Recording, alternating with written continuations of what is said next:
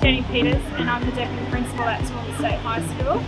We started enrolling refugee students from Syria and Iraq at the end of 2017, and at the commencement of 2018 we had around 17 students. We currently have enrolled 166 students in our school, ranging from Year 7 through to Year 12. Our students have always asked for swimming lessons, and so we have managed to be here at Milne Bay and provide swimming lessons for all of our students.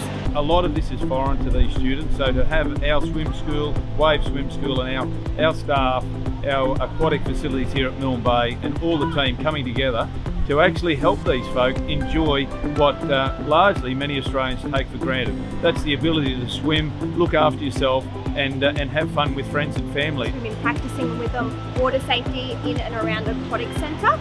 So this includes things like bubbles, floating, kicking with a kickboard, kicking without a kickboard, how to do big arms, how to do backstroke arms, and some of them are even getting to the point where they're enjoying butterfly. The implementation of the CALL program is such an important initiative in our country. Some of those people that aren't born here have no knowledge, no background and no experience in dealing with water, particularly in a recreational sense. So when they come into our communities and our cities and towns, as we know, most of our population enjoy recreating in and around the water. So the CALL program is an opportunity to introduce new Australians to the risks, the dangers and the habits and behaviours that will keep them safe in and around the water. The improvement that I've seen over the last few weeks has been phenomenal, and their confidence and their growth in the water has been amazing. So it's